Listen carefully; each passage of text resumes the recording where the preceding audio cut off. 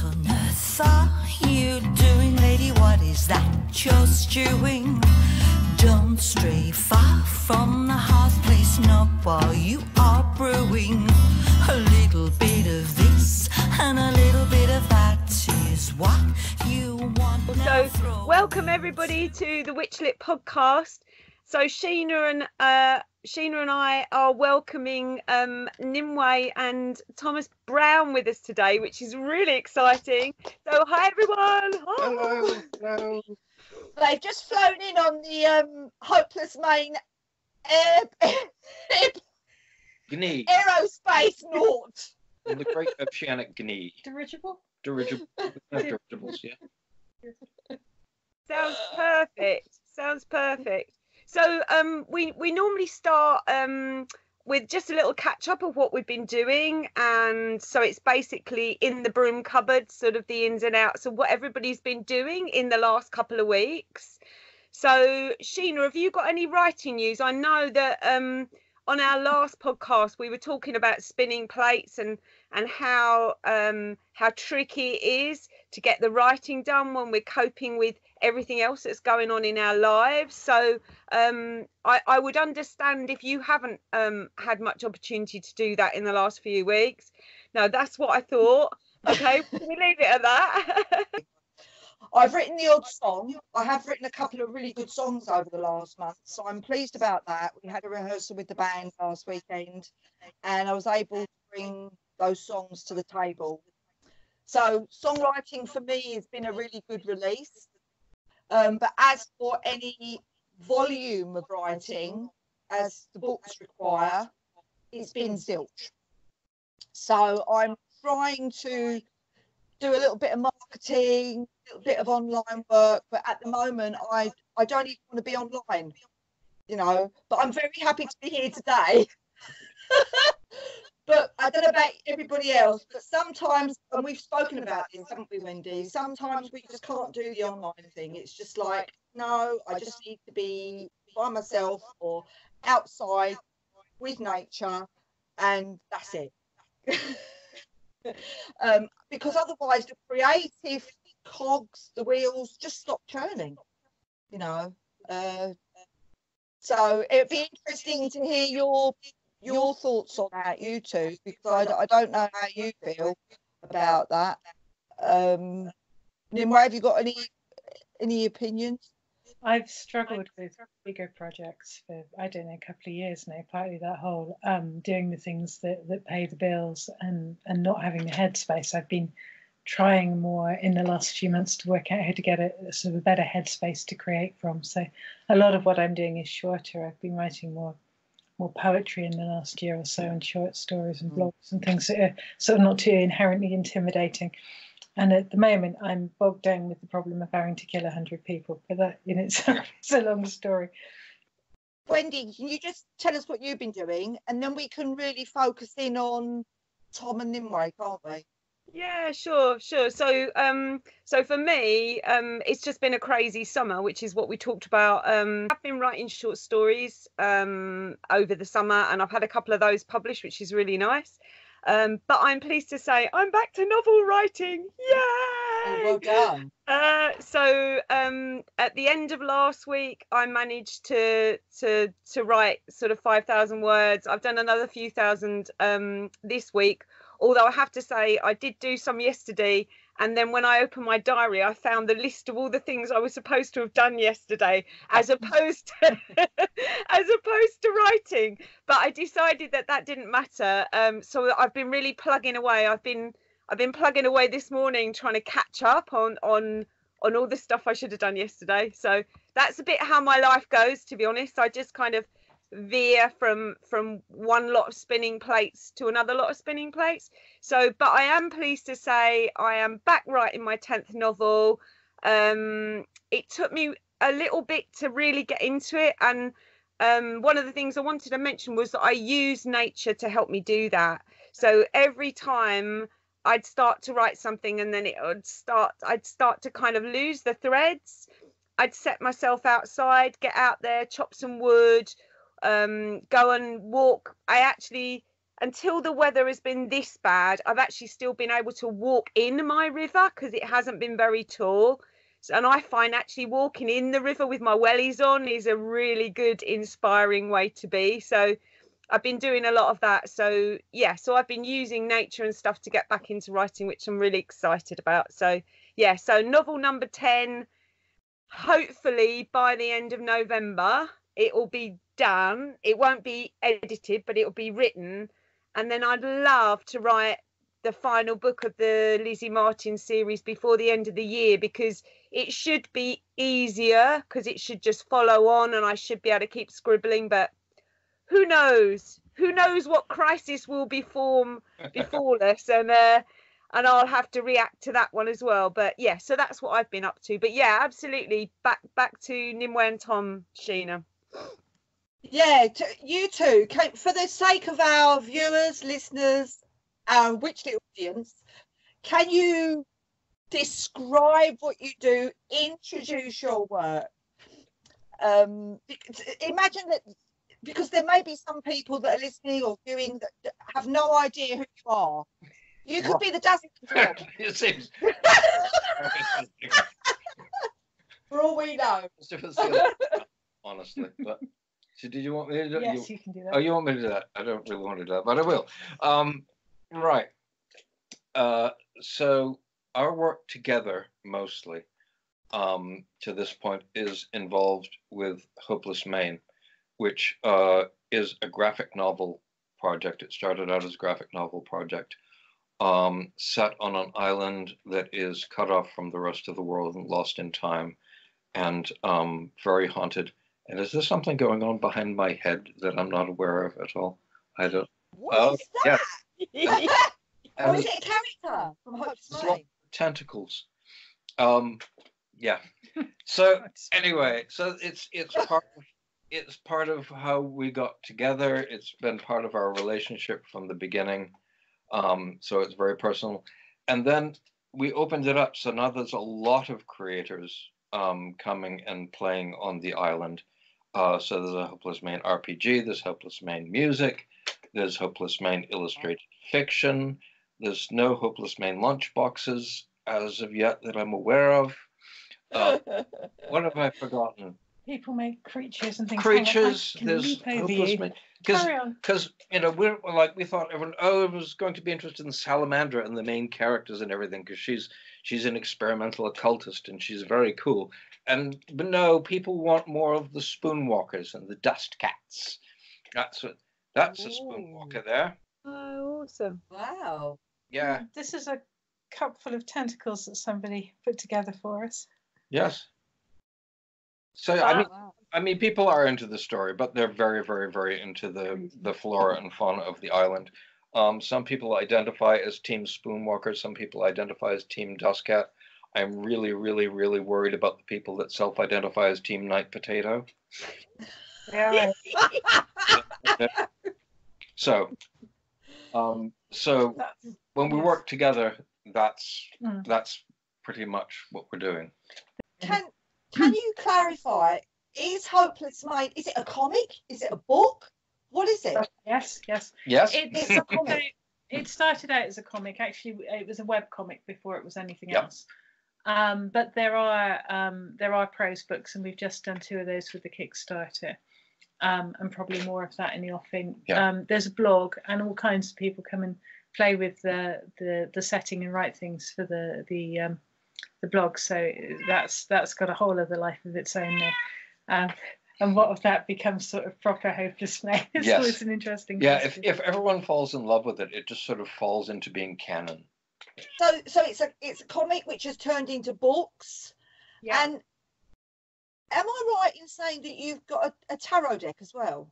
That's in process. Or is it in design at the moment? Carrie's done some genius stuff for this, but it's just getting all the art together, which there's I'm only the, so many I'm hours. the bottleneck on this one, I'm afraid. But I've just got night potatoes and some crows left to do on that, and we're good to go. Come on. So Laura, you're working with Laura Perry on this? Yes. So she's the artist? No, she's written the tarot deck. Genius. She's written the book.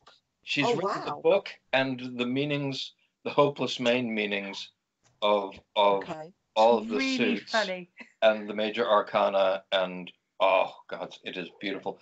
And it makes sense as a tarot deck, but her deep understanding of the setting just makes it wonderful and very funny and amazing. She's a genius, actually. Excellent. So really, Hopeless Maine seems to have taken over your lives. Yeah, we do all sorts with it. We were involved in a local book festival a couple of years back, and it's this question of how do you do 2 hours on a stage on a Saturday night with a graphic novel? So, well, you can't even do readings from it because it doesn't make any sense. So we started putting together sort of music and storytelling and stuff because we had to fill this 2 hour slot. Yeah. But we started taking that to events, and that's been quite entertaining. And then that's grown into the Hopeless Maine Home Companion, based on the Prairie Home Companion, which is a thing that originated in the US. So we end up with this kind of ensemble piece with all sorts of different people doing sort of readings and imagining this strange radio show from Hopeless Maine, complete with adverts and the spider milk biscuits. Spider milk biscuits, giving dead persons the strength to get up and do what must be done. This is unusual. Without a doubt. So, I mean, that makes me think of like The Walking Dead, because The Walking Dead started off as a comic, didn't it? That's what my son tells me. Yeah. Because he's got all the comics from The Walking Dead, which I had no idea was a comic before it became a series. But let's face it, that's how creation works, isn't it? Organically, all you need is a little seed, don't you? And suddenly you've got a whole world. It's got its own, marching off and into different sort of formats and mediums of expression. Like say you got the music on board now, you got tarot deck, you're doing readings at open mics and that kind of thing. It's brilliant. You'll have a play soon. Well, West End music. Now that you mention it, yes. Yeah. Oh, really? Tell us. Things in the works as well. And it's a role-playing game too, which means that there are people out there in the world taking on personas and living in the world that we started with each other in That's friends, amazing. which is just a chap named Keith Healing approached us because he's interested in role-play games and wanted to write one and was into Hopeless Maine and wanted to do one in the setting. So it's a book basically. You don't need a great deal of kit to do it. Yeah, it's just some multi-sided dice and a book, bit of paper and a book, some friends. Okay. Friends, snacks. Snacks are very important. Oh, the spider milk biscuits. Well, yeah, if you like. Sorry. I mean, could you give us some kind of reading or some kind of whatever you do? What do you do at these open mic things? What? The whirlpools will drag you down. Watch the rocks, boys, watch your backs. The mermaids, they will make you drown. If we aren't killed by sea monsters, waves will come and flood the boat. Watch the rocks, boys, watch your backs. If you can't swim, you'd better float. If we aren't killed by sea monsters, so it's heave away and it's haul away around the curve of the shipwreck bay. And it's Heave away and it's haul away out in hopeless waters. There's a few that are Hopeless Maine songs. Professor Awesome. it's the song, and my son does it when we're out and about, which is fantastic. He's really good. We're better when we've got him in the mix. Yeah. And there's one with a chorus of "Show me your tentacles," because we wanted a rude Hopeless Maine pub song, so she wrote it. Although a lot of our stories end with "so she wrote it," which is cool. It gets She's things a done. genius. Yes. Yeah, and some slightly mangled folk music. Yes. Yeah, and one of our favorite bands in the world, Walter Sickert and the Army of Broken Toys. Oh God, they're amazing. They're from the US. A few years ago, I just asked, would you be willing to do a Hopeless Maine song? And they did. And it's just absolutely. We don't do that one. No, I couldn't. I couldn't do Walter's voice. No. But yeah, and there's more music coming in too, actually. Yeah. but that's all the ways out there. That's fantastic. I'm sorry. I talked so much. I've got a question. Can I ask a question? Yeah. Does steampunk druidry have anything to do with Hopeless Maine? Have the two kind of interlinked, or are they two separate things? Well, I'm a common factor there. I started down the whole steampunk druid thing partly as a joke because we were at Professor Elemental gig and he said, I want to be in charge of a cult. I want to be Lord Summerisle. And I said, bear with me. We can do this. He's probably completely forgotten this since. And the Secret Order of Steampunk Druids was born of that moment and has an unknown membership, and people do whatever they do with it. So, I mean, the steampunk is pretty much an integral part of the Hopeless project, because of the Victoriana and the magic and the monsters. It's got and the community. And the community, and these are the people we make it for first and foremost. But I mean, I think with us it's the animism. Yeah. Because one of the key things with the Hopeless setting is that so many things have eyes and look back, and are clearly capable of opinion and intent, and you never the whole quite landscape know. Is looking back. Yes, actually. frequently. So there's that sense of it's very sort of inspirited in all the senses. Yeah. So that's probably where the sort of the biggest area of overlap in that project is. But we've got a lot of folklore as well, and we've sort of dug in with that and the folklore images and what people do with traditions and that sort of thing. So, you know, like witchcraft and Mary Lloyd's, and we like our Mary Lloyd's, and that kind of thing. How are you getting this out there, you two? How are you marketing it? Oh, well, it's a multi-pronged thing. Social media is, of course, the thing that we can afford. Yeah, organically might be the answer to that one then. But the thing that's happened is through social media we have developed a lot of relationships, and they're real relationships. It's not a these are fans thing. These are our friends. And so what happens quite naturally at that point is when you put it out there, then they will talk to each other and they'll talk to other people, and we get evangelists as well. We get evangelists. It's exciting.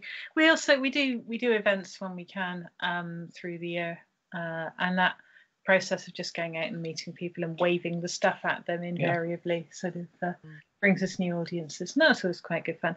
And our publisher on the graphic novel side does a lot of events as well. I mean, he does all the MCM events and things like that. It's a very small publishing house, but he's really keen and we like him, and it's good.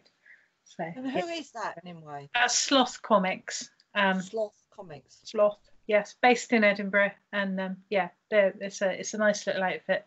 There's some other steampunkish stuff in there, and comedy goblin deaths and French comics in translation and stuff. It's a nice little house. It's Penny Blackfeather. Penny Blackfeather. We like it. Good. So you're not self-publishing then? This is not with the comics. No. Okay. We are with the prose books because it's just less faff, to be honest, and we wanted to crack on with it. But Nick's got some good distribution stuff set up, and as I said, he does a lot of events, so it's nice to be part of something rather than having to do it all ourselves. Yeah, the tarot deck will probably be self-published. Yeah, it's more practical that way. Yeah, and we've aside from Sloth, I mean, our some of our publishing experiences have been not entirely positive, and there's also publishers move at the speed of publishers. Which is very slow for the most part. We're impatient, and it's you do a drawing, right, and then it's like 4 years before the book comes out, and then you've got to show people that drawing that you did 4 years ago and say, isn't this great? When in your head you're going, oh my god, don't look at that too closely. Sloth is best of both worlds there, because they're keen on what we're doing. And we've worked out a schedule with him so that he'll publish a graphic novel a year, pretty much on whatever schedule works for us. Yeah, it's a bit of wriggle room, but there's a matter of months between us getting it finished and handed in and a book happening, which is workable. It's not that kind of, and 3 years later, we're still having a conversation about it. Yeah, because you obviously work together, and it sounds like the Hopeless Maine project is quite organic as it's sort of been growing in different ways. But I wanted to ask you about your inspiration. So I did read a bit on your website, Nimue, about kind of you coming into Druidry and stuff, and I wanted to ask whether that part of your life influences what you do, or whether just being that is what influences what you do. Well, I think there's sort of a bit of a both going on there, depending, you know, what day of the week is it. There is no way of taking the paganism out of what I do. It's hardwired, and it shows up in all kinds of ways. Some of it is deliberate, definitely. I think probably less so with Hopeless Maine than with some of the stuff that I've written. I mean, there's a novel on Bandcamp called Fast Food at the Centre of the World, which is another one where Tom came up with the characters and the original setting, and then just went, and something happens, and I took it and ran away. And that's absolutely deliberately loaded with Bard Path stuff and bits of poetry and politics and all the druid things. So yeah, sometimes it's a very full-on and deliberate thing, and sometimes it's just sort of part of the flavour, I think. Yeah, and we're working more of the ecological make do and mend reuse into the art in the Hopeless Maine in progress now, to show that these people are living on an island. You know, I don't know if you'll see any parallels here, with limited resources. They're cut off from the rest of the world. So they can't just use things and throw them away. They have to take everything and turn it into something else and reuse it, and so on and so forth. And their greatest resource is in fact each other. Are they all very good at that? No, some of them are not very good at that. Some of them see each other as a resource in terms of something to drink, but that's something else. Yeah, and for myself, I grew up in Maine, to answer the paganism and how it influences the work thing. And I first became aware of a sense of spirit of place, of a very liminal between place, that the landscape was inhabited both in a large sense and sometimes in very particular senses. And that hit me when I was quite young. I was probably 9 or 10 years old. And I can still remember, you know, very particular experiences of that, walking in the woods and just having this sense of not being alone there. And that has informed Hopeless Maine and everything that I have done since then. That's the well primarily that I draw from. I'm interested in the Kickstarter thing that you do, because I'm thinking about doing a Kickstarter for my first 3 books in my Witchlit series, for creating the audio. Because it's a good way of doing it if you haven't got the money. Yes. Obviously you need an audience. So how does that work, both of you? How do you... We wouldn't have done it. It was the third person in our team, Keith, who's also written a Hopeless Maine novella, said, I can figure out the logistics and make this go. So he's done all the costings up and the figuring out how to do the print runs and the things that frankly we would balk at because they're a bit numbery and a bit paperworky, and he said I can do it, and he was right. And he's very good at it. So you need somebody, or to be somebody, who's got that kind of mind, and I for logical, not it. Yes. Yeah, and maths, willing to just sort of crunch numbers, and if then sort of, you know, if we get 500, what can we do, and what's the minimum spend, and all the things. And he's done all the putting together, which is heroic and fabulous, and made it an awful lot easier for us. The other key thing to have is not just not just a fan base, but a team of people who will during the month work the Kickstarter. We had a lot of people who either like us or owe us favours or heady combinations thereof, who are willing to do us shout outs, who have people that we wouldn't otherwise get to. And I think that was absolutely essential. Where I've seen people kickstarting where they don't have much of a support team, it's really hard to get them moving. And the ones that work seem to have networks and friends and favour systems and other good things. And you want to find out before you hit the go button on your Kickstarter which people and how many will be willing to signal boost for you. So if you're trying to figure that out while the campaign is already in progress, you'll be screaming all the time you're typing. I didn't know that we had that many people, and I don't know that before we started it we had that many people, because it grew because people were signal boosting. But it's shocking amounts of support just came in very quickly. That's fantastic, isn't it? So can you clarify actually what is Kickstarter? How do you? Is it people giving you money? What is it? Well, sort of. It's people giving you some money, and there's people giving Kickstarter some money. And there's other platforms. There's Indiegogo. I hear good things about Indiegogo.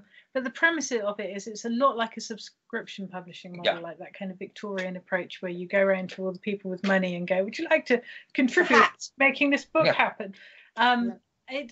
You can kind of think of it about as selling copies ahead of time, but people can put all kinds of rewards in. So that's why I was doing the obituaries, because I thought, well, there might be a few crazy people who'd like an obituary. Yes, only 100 of them, yes. Only 100 of them. And a few who complained about having missed it, but never mind. They get a mass grave. So the kinds of rewards that you can put in, and whether people are attracted to that. Friends of ours who do the Matlock the Hare books, Phil and Jackie, do a lot of kickstarting, and they make kind of adorable little creatures and art and bookmarks, and you can probably get the dripple. I can get the dripple. And they do this thing whereby once they get into stretch goals, everybody gets more nice stuff, which is adorable. This is the dripple. This is one of their creations, but yeah, I mean, you can't resist things like that, I think. It's so cute. It's got dust. Dust on the dripple. We've got a dusty dripple. I'm so sorry. Little rub. But yeah, so it can be a hell of a lot of work to get the money raised, and we went slightly over 4K with this, which doesn't mean we now have £4,000. It means we have enough money to produce the things that we said we'd produce. We still won't make any money out of it, but it gets things moving, and hopefully longer term. A clean dripple is an important thing. But yeah, it will end up with print copies of books that we can sell. So the theory is that eventually it becomes possible for us to make money. But but it's a very flexible system, which is part of what I like about it. It's not like there's only one way to do it. It depends on what you're making and what your fan base is like, and what you want to do, and what you had lying around that you desperately like to get rid of, and happy combinations of that. So it's there's no two Kickstarters the same, which is part of what makes it good, I think. All right. It's interesting. And also, Nimue, you're on Patreon, aren't you? I am, yep. So tell me about that. Tell us about that. Okay. Because I've been thinking about maybe doing one of those, Yeah, it's a really interesting platform. I've been doing it for a couple of years, and it was set up with an eye to people who give away a lot of stuff, so like YouTubers and bloggers particularly. But you can't make any money out of YouTube or blogging. So if people like what you do and they want to keep you doing it, it's like putting a busking hat out almost, and people chuck money at you, and then it becomes more viable to do the things. So it can work really very well for people. And again, it's about how sort of working out the bits of what you do that other people might like a bit of. So I keep messing about with it. I haven't sort of settled on a formula. But it's amazing actually how generous people will be when they like what you do. And if they want to make sure that you keep doing it, and they'll pile in and sort of, go, yes, I'd like a short story every month, have some money. And again, it's a very mixed bag. I've looked at an assortment of people doing it, from massively successful ones like Professor Elemental, and he's using his to just underwrite anything he wants to do, as far as I can tell. So if he wants to print a book now, he's got the Patreon resources to be able to do that, which is fantastic. But I've also seen people start them and not get any followers at all. And it's things like if and I won't name any names, not at this point. If you tell people that you're a massively successful best-selling writer of some sort, and you put up, you know, the screenshots of your Amazon #1 spot, and then you go, oh, but you know, I kind of need money to write my next book. These are the people who do not get support on Patreon, because it's like, if I'm seeing all this, how successful you are, why would I also be giving you money to do the things? So it's act about kind of how you're talking about your work, what it is that you do, why people want to give you money. It's yeah, there's no two Patreons the same, but it's very doable, and for the people it works for, I think it's been really good for me, and it's kept me writing where I might have entirely given up on the fiction a couple of years ago. I was very demoralized, and it was kind of a last desperate, can I make something work shot? And the answer was yes. And you know, just writing something for people every month has sort of kept me in there, which has been nice. Yeah. So it's worth it. It's definitely worth a thought. I think one of the great things about these kinds of platforms is just having that space to go, you know, what do I want to do? What people might, you know, what is it that I might actually like to do every week that somebody else might be interested in having a look at, and then sort of building from there. So yeah, it's very flexible. One of the ways in which you can run Patreon is not on the basis of creating extra content, but on the basis of going, particularly, I put up these YouTube videos. If you want to help me do this, you know, chuck some money in, and you can do it rather than on a monthly basis, on a video basis, and people will cap how much they'll give you in a month in case you get carried away. But if people are already, you know, they're taking an interest in this channel, and you're already putting out work that people are interested in, just simply putting up a Patreon that goes, this is my stuff, I'll put the videos on here as well so you can see them a bit more easily. But basically, if you like my videos, chuck us a couple of quid, it makes a lot of odds. It doesn't have to be any more complicated, and that's part of the beauty of it, that if you're putting stuff out there for free, people can just chuck money at you, which is a really good premise, I think. You know, and people support what they love, and it's cool. It's just really about having a platform to really show what you're already doing, Wendy, couldn't it? Because you don't. It doesn't mean it's going to be any more work. I mean, yes, obviously you're going to have to go away. You're going to have to look at Patreon and study, you know, how to get on it and blah blah blah. Look at Nimue's page and get an idea of how it works, because all these platforms require time. There is a learning curve for every platform. Yeah. But if you know that actually it's a way of becoming more visible and monetizing what you're doing, you're sharing yourself, your work, your creativity in a way which won't require that much more work.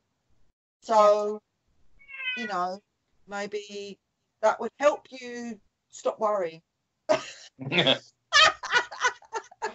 You have singing. No, it's a great idea. I think it's a really good idea, and I think what Nimue said about doing the things that you want to do, doing the things that you enjoy doing, and having another platform to share that is the way forward. Yeah. Where are you going from here, you two? What are your ideas? Where do you see this journey going? And how can people link up with you online? I'm the easier one to Google. There are a few too many Tom Browns out there. I'm very easy. I don't know. So that's stick me in a search engine and we turn up. Hopeless Maine is pretty easy to Google as well. We've got 2 more graphic novels to do in the Hopeless Maine story arc. It was always I wrote a complete story arc at the beginning, so we've always known what we were working to. At that point, we will be opening the island up more to other people. We'll see how that plays out. And we are not going to do any big graphic novels after that point because it is so labour intensive. It's 6 months of the year full time for Tom to get one done. And they don't pay, frankly, on a scale that is like 6 months of your year working full time. So we want to change that. And we're moving towards the light novel form, which is a mix of illustration and prose and comics pages, and is much more flexible and much less defined, and people don't immediately think superheroes and other useful things. So creatively, that's definitely where we're going next. And there's a lot of things we're just waiting to see what happens, that are just sort of floating about in the ether going, oh, we could be things, but they haven't settled yet. Some of them are quite large, these things that are floating in the ether. They're big things. I think we can say that in a couple of weeks' time, little bits of Hopeless Maine are going to be at some kind of industry fair event in Tokyo, because we have a man who wanted to do that, and we wait to see what else he wants to do with great interest. But that's all very exciting, and and there's a lot of people going, we'd really like to do a thing if only we could figure out how to fund it. So if anyone figures out how to fund some of these things, there's a pipe dream for the graphic novels start with a prelude to the story called The Blind Fisherman. And a couple of winters ago, we ended up watching a lot of black and white films and silent films. And we saw Metropolis and everything else.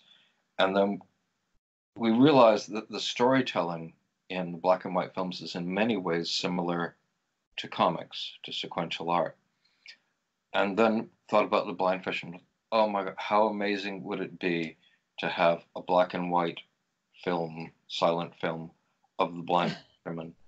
And then it's like, as soon as I put that up, this is how things happen a lot. I put something up on Facebook. It's just like, here's a wild idea.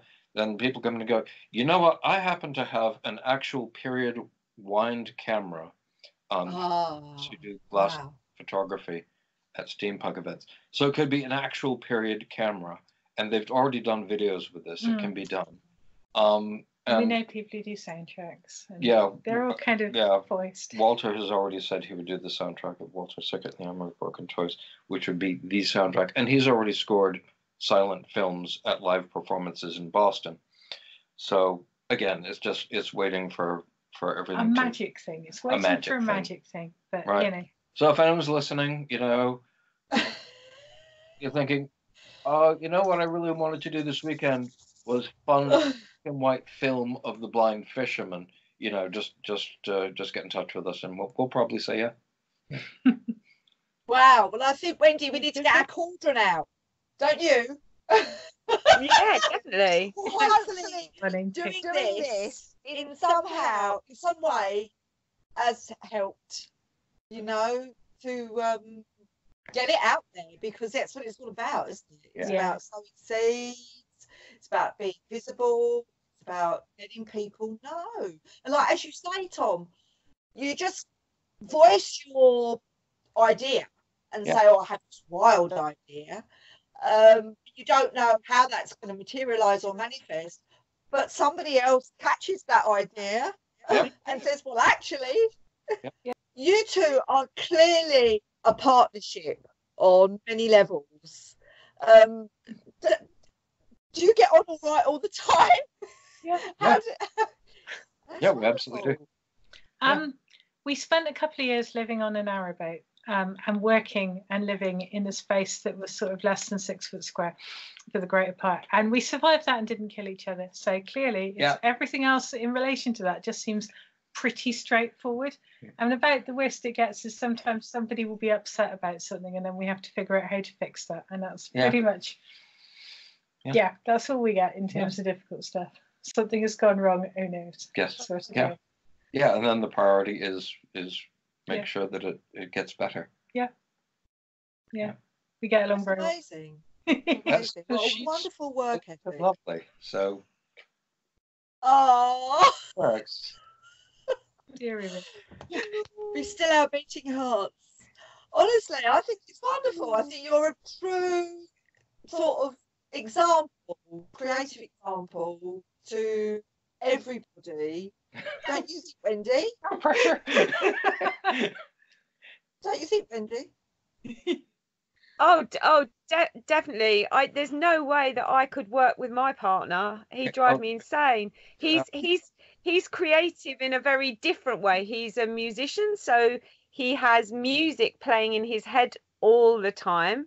The fact he has to go to work and lay wood floors and sand floors and things is just such a pain to him. But then again, it is the kind of job that it's okay if the music carries on playing. But the thought of actually trying to work together, I mean, the only times that we ever kind of get together is if he drums and I dance. That's okay, that works. But on any other level, no, I'm a solitary little bunny, and I like working on my own. Thank you very much. Yeah, I was very solitary in terms of how I like to live and work, and I'd need hours and hours of alone time in a day. And then Tom came and it's like, no, I can just carry on like I was doing it by myself. Only there he is, and it's because I'm boring. You know, you are quiet.